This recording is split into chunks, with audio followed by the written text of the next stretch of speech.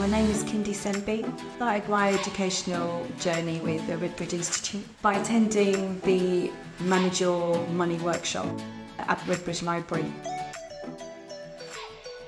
For me, it's been eye-opening. I'm trying to stay out saying, like, yeah, if I didn't go to that course, I don't think I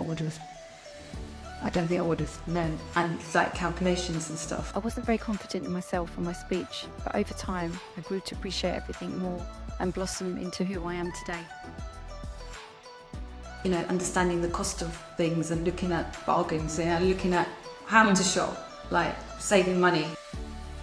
I used to go into the shops and I saw how much baked beans cost because I didn't know, because if everyone else bought them, then I didn't know that. So I'm like, oh my God, they're £1 something. I even get my phone out in the shop and like, how many beans are that cheaper to get a pack?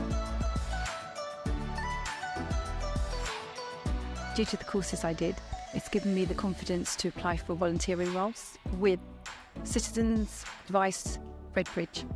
Since attending the money management session, my way of thinking has changed for the better towards spending, especially as I don't have any money of my own to spend.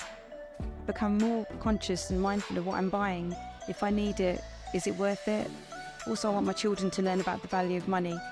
And my late dad's quote was that every penny gained is every pound saved.